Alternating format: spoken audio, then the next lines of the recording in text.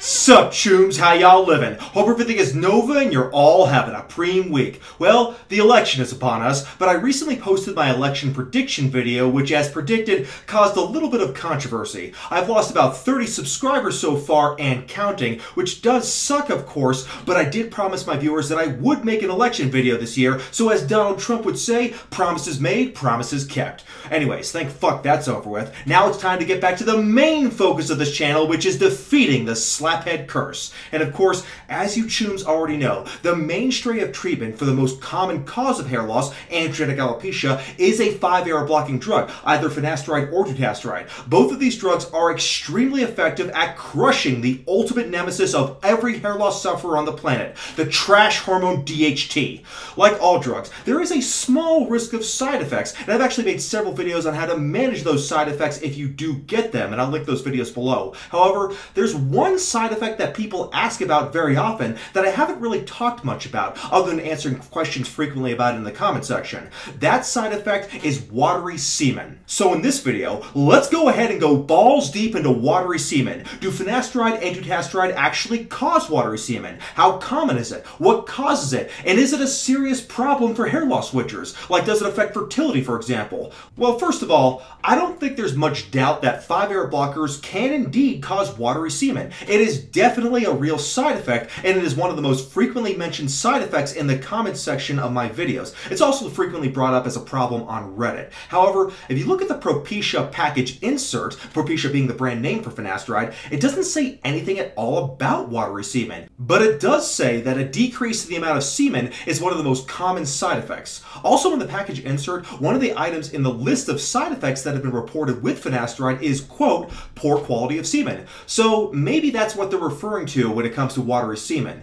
Anyways, if we look at the package insert for dutasteride, also known as Avodart, we also see that it mentions semen volume reduced as a potential side effect of the drug. So where does this evidence that 5-AR blockers cause decreased semen production come from? Well, it's not just anecdotes on Reddit and the Haircafe comments section. It comes from this study from 1999, which actually is one of the best studies ever done on the effect of finasteride on semen production. The reason I say that is because this study is a very well-designed, randomized, controlled study on the effects of finasteride on semen. There are actually several other studies on the effects of finasteride on sperm counts and fertility, and I went over them in my video on that subject that I'll link below. However, most of the data on the effects of finasteride on semen and sperm production is from very poor quality studies. These studies are mostly case reports like this one here. Typically, what happens in these case reports is that men on finasteride will go to an infertility clinic with low sperm counts, but when finasteride is stopped, their fertility levels and sperm count go back to normal. However, this type of case report doesn't establish that finasteride actually caused the low sperm count.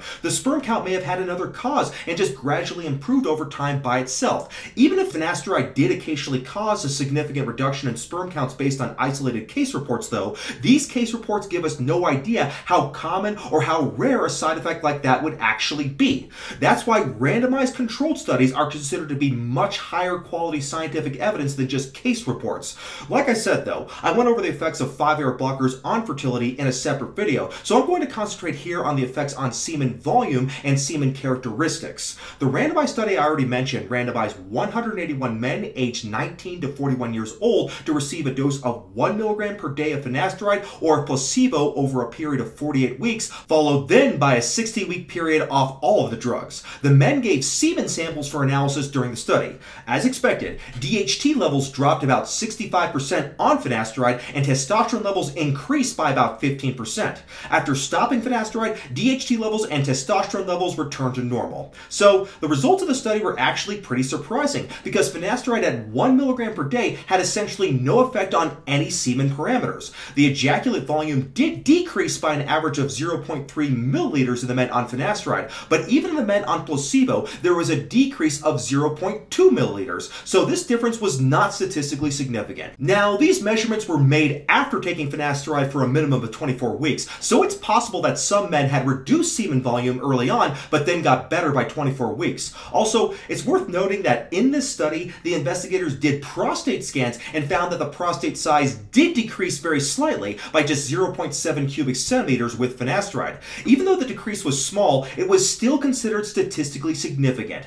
This reduction in prostate size might have something to do with the slight decrease in in semen volume since the prostate creates the seminal fluid that is in semen. In 2 other studies using a higher dose than normal in young men, specifically 5 milligrams per day, there was a significant reduction in ejaculate volume of about 0.5 milliliters compared to placebo. Again, this reduction in ejaculate volume appeared to be from the effects of finasteride inhibiting secretions from the prostate, which is an organ that has very high DHT levels. In addition to this, in the original Propecia studies involving over 1,800 subjects, decreased volume of ejaculate was seen in 0.8% of subjects on finasteride at 1 milligram per day versus 0.4% of subjects on placebo. So again, not that frequent, but more than what was seen with the placebo treatment. So there's one other good randomized controlled trial looking at semen parameters, this one here from 2007. It's a slightly smaller study that enrolled 99 healthy men, but it has one advantage over the other study because it looked not just at finasteride, but also at dutasteride, which of course is very important information for members of the dutasteride master race. The finasteride study group got a 5 milligram per day of finasteride, which is higher than the normal 1 milligram dose that is used for hair loss. The dutasteride group got the standard dose of 0.5 milligrams of dutasteride per day. Like the other study, blood DHT and testosterone levels were measured. DHT was markedly suppressed and testosterone was increased by 5-AR blockers just as you would expect. Looking specifically at semen volume, both finasteride and dutasteride decreased semen volume. Finasteride decreased semen volume by 21% after 26 weeks, while dutasteride decreased it by 24%. After 52 weeks, the decrease in semen volume with finasteride was only 14%, which was less than the decrease seen at 26 weeks, and it was not statistically significant from the baseline semen volume. With dutasteride, though, the decrease was even more at 52 weeks than it was at 26 weeks. It was a 29% decrease. This probably reflects the fact that dutasteride takes longer to have its full effect due to its long half-life of 5 weeks. After stopping these drugs, the ejaculate volume with finasteride pretty much returned to normal, while with dutasteride, there was still a 16% decrease 26 weeks after stopping it. Again, that's probably because of the long half-life of dutasteride, 5 weeks versus 5 hours like with finasteride. Unlike the first study, the study also showed mild decreases in sperm count and sperm motility with 5-AR blockers that were reversible when stopping the treatment. However, about 5% of the time, more marked decreases in sperm count were seen, though these men also had recovery when they stopped the treatment. So this study showed more effect on sperm counts and motility than the first study, but remember that the first study just used the normal dose of finasteride at 1 milligram per day versus this study that used 5 milligrams per day. In any case, mild reductions in sperm count and sperm motility aren't enough to cause infertility, unless of course somebody already has a borderline sperm count or sperm motility issue before starting finasteride or dutasteride to begin with. However, if a man is having fertility problems while they're on finasteride or dutasteride, the research strongly suggests that it is worth stopping the drug temporarily in order to see if the sperm count improves. At most, you'd only need to stop the drug for a couple of months, and even if you lost some hair in that period of time, it isn't anything that you can't get back once you resume treatment. So it's really no big deal, and I have covered this data on fertility in my video on finasteride infertility, which is linked in the description box. So what does this research lead us to conclude about watery semen while on finasteride or dutasteride? Well, I'm not sure low semen volume is the same thing as watery semen. I mean, they probably are two completely different things, but none of the studies I've seen actually look at the consistency of the semen, since that's pretty subjective and it is pretty hard to quantify in something like a research study. Nevertheless, it looks like 5-AR blockers may have some mild effect on the prostate, even in healthy men with normal prostates, and those effects can affect semen volume and consistency. These effects seem to be more mild with finasteride at 1 milligram per day versus finasteride at 5 milligrams per day, or with dutasteride. It also looks like the effect on semen volume improves over time, at least for finasteride. With dutasteride, the effect may be more long-lasting due to that drug's much longer half-life, but it also will go away once the drug is out of the body completely.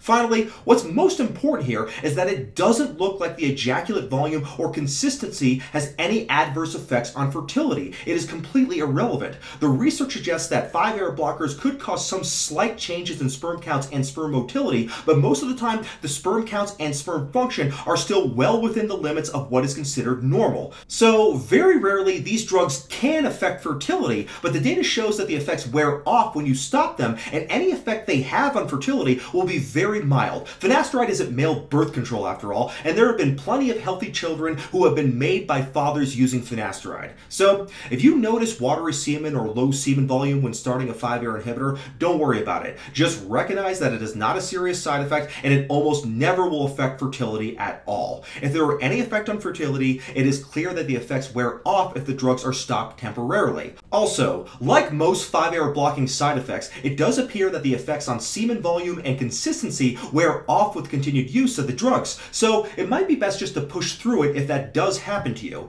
Overall, I consider this a very minor problem, and it's definitely not worth going bald just for the sake of having your semen have the consistency of soft serve ice cream. So please, don't worry about it, chumps, because it really doesn't matter. Alright, I am definitely glad to be back talking about hair loss topics with you, chums, and rest assured I am not going to let this tumultuous time for my nation interfere with my job as a hair loss witcher. So see you all next time. Thank you for watching. God bless.